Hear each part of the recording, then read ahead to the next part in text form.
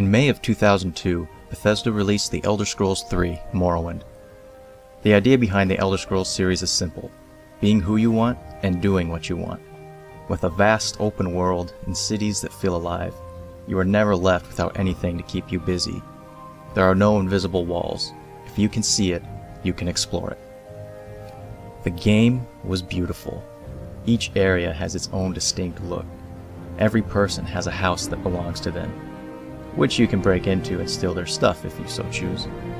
The land is expansive. You can spend hours in one sitting just exploring the landscape. The cities are just as much fun to explore as the rest of the world. Some cities are massive, and you will get lost just trying to find your way around.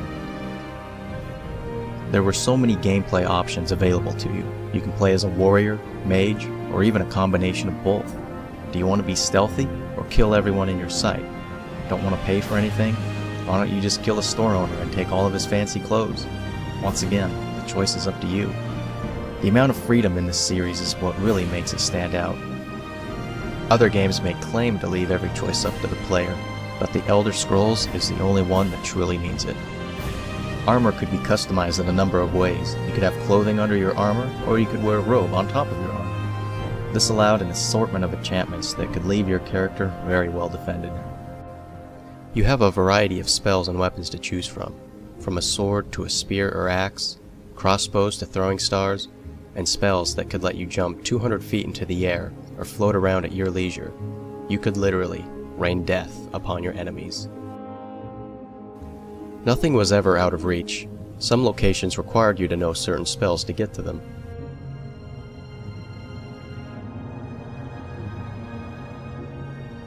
But this game wasn't without its flaws. The most notable was its user interface. It was extremely unorganized and very confusing to get used to. The journal system didn't keep track of open quests, so depending on what you've done since you first got the quest, you might have forgotten all about it. You could also sell quest items, which would require you to open the console and type in the item number in order to get it back and finish the quest. And there's no forgetting the cliff racers. Overall, the game was great, and I would definitely recommend anyone to play it if they haven't already.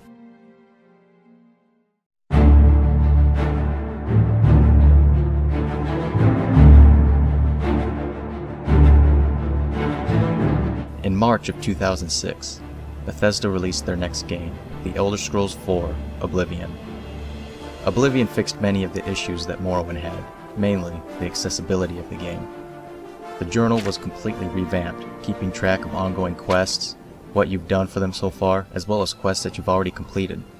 Oblivion also introduced fast traveling. This made it much easier to get around the open landscape that Oblivion had to offer, and picking alchemy ingredients was no longer a chore. The interface was improved greatly. You could sort items and spells by type, which made it much easier to go through all of your belongings. The map could have been a little bigger though. Is there any reason why it didn't take over your whole screen? Combat was also improved. Magic could no longer be cast unsuccessfully. You could cast it if your magic skills were the appropriate level. Fighting was no longer a roll of the dice chance, but a damage per hit. Blocking was also in your control, a much needed step up from Morrowind's awkward combat settings. Not only that, but the improved graphics created a much more believable and detailed world. The lush landscape was a marvel to look at. Oblivion also had one of the most atmospheric and ambient music I have ever heard in a video game. Once again, you could spend hours just traveling along the roadside or in the forest.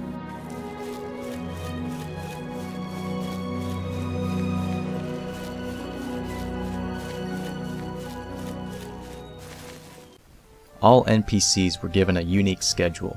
Each person slept, ate, and did their jobs each day. They would also casually start a conversation with each other. Razan is a talented smith, one of the best around if you ask me. The only problem was that each race only had one voice actor. If you heard one Imperial talk to you, you've heard them all. It wasn't really a problem, and you would most likely forget about it, but you would notice. Oblivion's leveling up system was difficult to master, and the enemy leveling was not implemented very well at all. The higher the level you were, the more difficult the enemies became. forcing a lot of players to play at the easiest difficulty setting in order to avoid very irritating fights. Bethesda also removed a lot of fun features, such as levitation and teleportation spells, as well as spears, crossbows, throwing stars, and the ability to wear clothes along with your armor, while fixing many issues and creating a few more. It was hard to imagine a game that could be even more fun than Oblivion.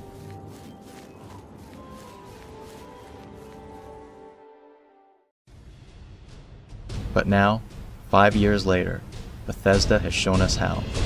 Elder Scrolls V has been released, and it is nothing short of spectacular.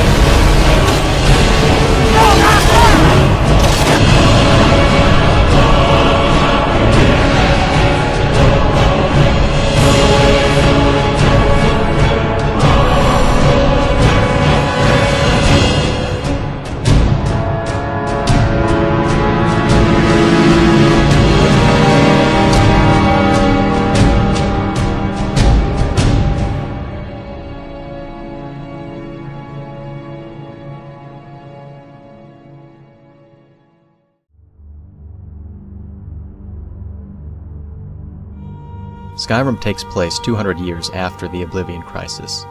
With the Septim Dynasty ended, and Cyrodiil still recovering from Mehrunes Dagon's attack, nothing is looking good for Tamriel. The Aldmeri Dominion has been re-established and is rising to power even faster than they have in the past. Skyrim has entered into a civil war, and even worse, the dragons from legend have returned. You begin as a prisoner that was captured while trying to cross the Skyrim border. But, before they get a chance to behead you, you get to escape. After a short training session through a dungeon, you'll be free to explore the land as much as you want to, and there is a lot to explore. Skyrim has made quite a few changes to the series. Most notable is the leveling up system. Attributes have been completely discarded. Attributes like strength no longer determine how much damage you do. Instead, the appropriate skills will determine the amount of damage you will inflict. The higher your one-handed or two-handed skills are, the more damage you will do with those weapons. You level up by increasing your skills. It doesn't matter which ones because there are no longer any major skills. Your skill level will also affect how much your leveling bar is increased. The higher the level of the skill that gets raised, the more of an impact it will have on your level progress. This works much better than the awful leveling up system that has been used in previous titles. Each time you level up, you have the option to increase your magic, health, or stamina. You are also given a skill point. These points can be used to unlock perks for a skill. Each of these perks increase the effectiveness of the skill in some way. Like here, you can get perks that make casting spells cost less magic, or automatically heal 250 points of health if your health drops too low. Standing stones have replaced birth signs. These stones can be found throughout Skyrim, and each one will give you special abilities or powers, like being able to increase your carrying capacity. You can only have one active at a time, but you can change them if you want to. Leveled enemies return, but work much better than they did in Oblivion. Some enemies are always weak, but some enemies might have to be saved for later once you've leveled up. When you first begin the game, many enemies will be too difficult for you to fight. and you can end up dying. A lot. Once you gain some levels though, you'll be taking down multiple guys with no problem. Character creation returns in a much easier way, with a few new features like adding facial hair or scars. And as always, each race has certain abilities that make them stand out from the others. A couple new skills have come to the Elder Scrolls. Smithing allows you to create weapons, armor, and even jewelry. More powerful items require you to have the perk before you can make them. Other than that, the only things you need are the ingredients to make or improve the item. Weapons no longer degrade in quality. Instead, you improve the quality of your items through smithing. Finally, you no longer need to carry around repair hammers. Enchanting has become a skill entirely on its own, but you don't use your own magic to enchant. In order to enchant items, you need an item that already has an enchantment on it. You have to destroy the item to learn its effects. You can then put these effects on your own items. The reason for this was to keep the magic skills and the enchanting skill both in their own independent categories. I understand the idea, but I still wish I could use my own magic to enchant. Increasing any of the magic skills reduces the amount of magic it takes to cast it. More powerful spells will only be available for purchase once you've reached a certain level in that skill. Unfortunately, custom spells have been removed. You can only use what you buy, nor can you create your own custom staff. The combat system has been revamped once again. You can now dual-wield weapons. You can either have a spell in your hand or a weapon. Dual-wielding weapons gives you twice the attack power, but you lose the ability to block. Dual-wielding spells will make them more powerful, and you can cast two different spells at the same time. There is also a quick inventory system. You can favorite items, and then open up the inventory and switch between any of these items quickly. Spells feel much more powerful and menacing than they did in Oblivion, and it is now possible to be a magic-only character. I have always wanted to be able to play as a character that only used magic, but it wasn't very practical considering how much easier it was to be a fighter. Weapons and armor look a lot cooler as well, much like their Morrowind counterparts. Skyrim has also returned to the Morrowind system of currency. Shops only have a certain amount of gold, which gets refilled every couple of days.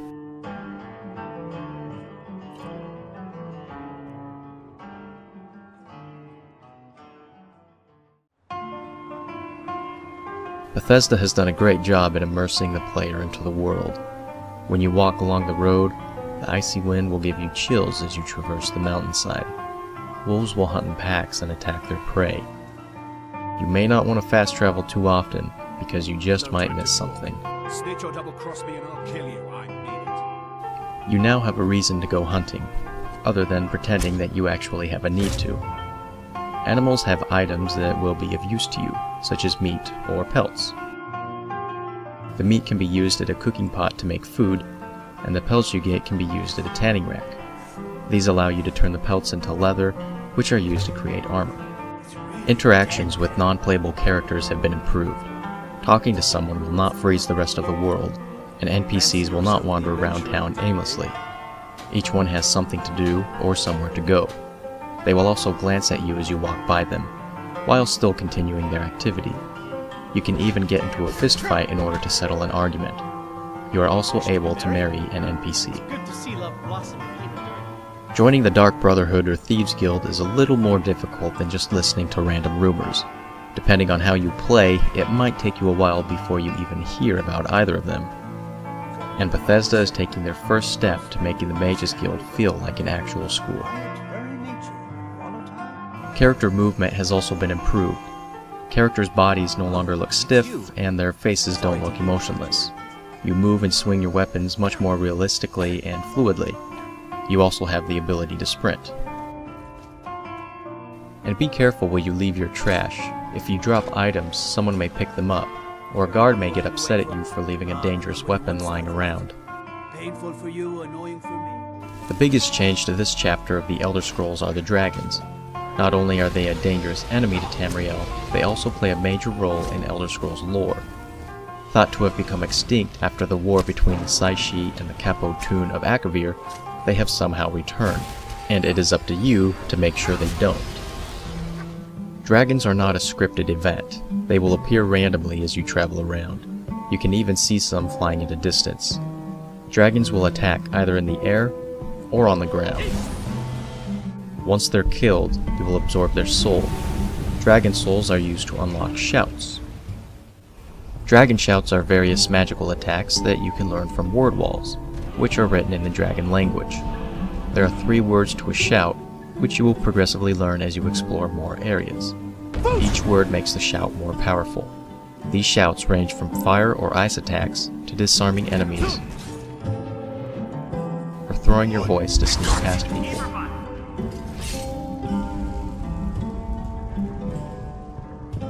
The land of Skyrim is a much colder and harsher environment than Cyrodiil. You won't find much green here, but that doesn't mean Skyrim is less pleasing to look at. Not only do the people look much better, but the environment is much more interactive. When you pick alchemy ingredients, they will actually disappear when you take them. You can also pluck insects right out of the sky. Plants flow in the wind, water flows along a course, and snow falls and collects dynamically. And the lighting effects are very well done.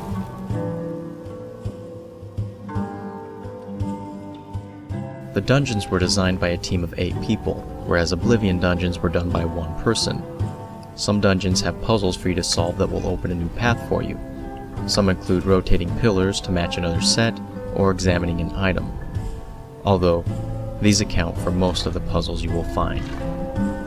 Skyrim also features over 70 voice actors, compared to the about 13 for Oblivion. There are much more quests available than previous titles. You'll end up getting so many quests, you won't know which one to do first. While you're trying to do one quest, you might end up stumbling on 5 more. There are also quest markers that show you exactly what item or person you're supposed to go to. Skyrim has implemented Radiant quests. The Radiant quest system is a quest generator, meaning that these quests can be given out infinitely. The Elder Scrolls series has usually been games that could be played indefinitely, but with these Radiant quests, it can truly be never-ending. The game will also relocate your destination for a quest if you have already explored the area.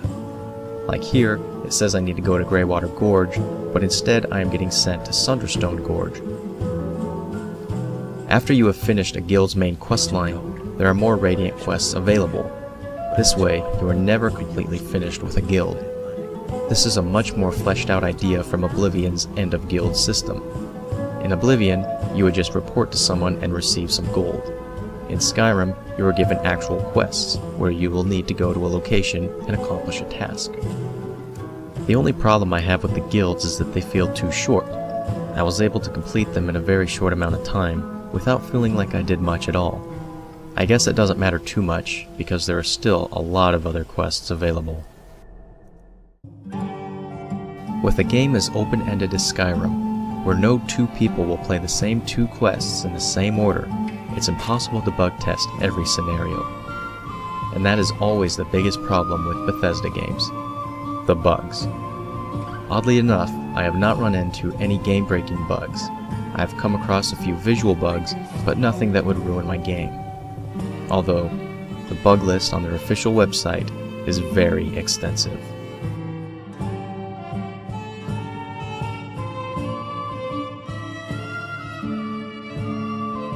The only major issue I have run into is a PC-related bug, where the game will randomly crash to the desktop without even showing a crash report.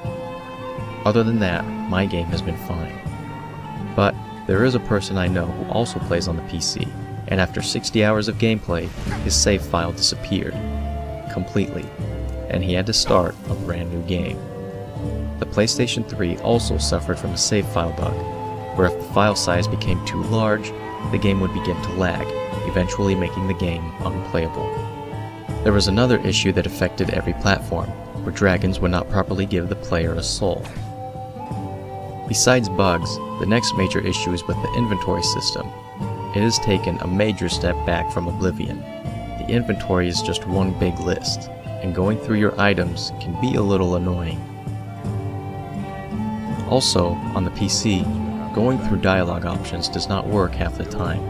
Scrolling with the mouse wheel or pointing at a dialogue option will not properly highlight which one you wish to use, causing you to choose an option that you did not intend to. And navigating the perk trees can be a little irritating. The only way to make sure it will work is to use the keyboard. There are also some times where the game will think you have used a shout when you actually haven't. It's also not very intuitive to use storage containers. When you're viewing items in the chest, it's E to take one item and R to take everything. But when you're viewing your items, E equips or uses the item, while R is to store. This has caused me to equip items I didn't want to, accidentally take all of the items, or eat an ingredient, when all I wanted to do was just put the item away. Also, if you have too many items in a chest, it can cause the game to lag. Despite these issues, I do not think they hinder the game at all. Whenever something happens, I usually forget about them a few moments later. This game is definitely worth a purchase. It will be a long time until there is another one like it. I have already put a lot of time into this game, and there is no end in sight. If the amount of time I put into Morrowind and Oblivion is any indication into how much time I will play Skyrim, then I will be playing for many years to come. It doesn't have multiplayer, but it doesn't need it. We drink to our youth, to the days come and gone. There are very few times where a game can leave you in awe, where you can become so enthralled into the game's world, where the ability to be a bulking warrior, a powerful mage, or even a stealthy assassin are all within your grasp. It's a world that's filled with history, culture, and the unknown. This is a game that will keep you occupied for years. The Elder Scrolls V Skyrim will not leave you disappointed. I give it a 5 out of 5. But this land is ours, and we'll see it wiped clean of the scourge that has sullied our hopes and our dreams.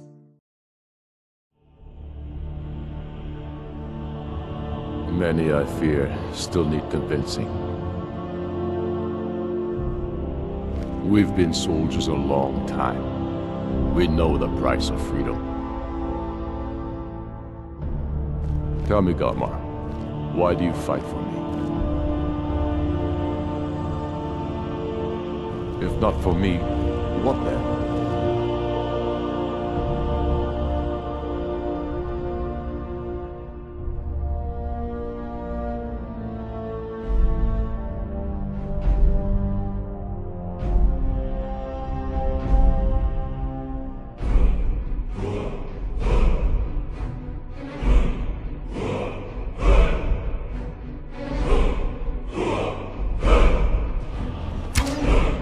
I fight for the men I've held in my arms, dying on foreign soil. I fight for their wives and children whose names I heard whispered in their last breath. I fight for we few who did come home, only to find our country full of strangers wearing familiar faces.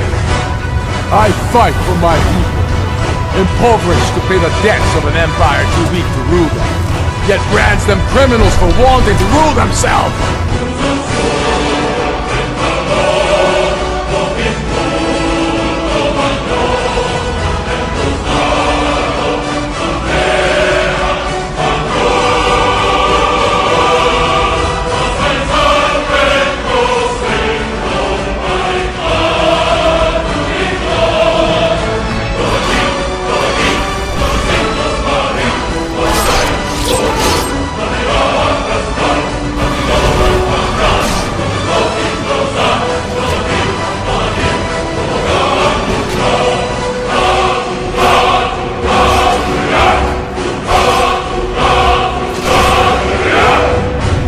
I fight so that all the fighting I've already done hasn't been for nothing. I fight because I must.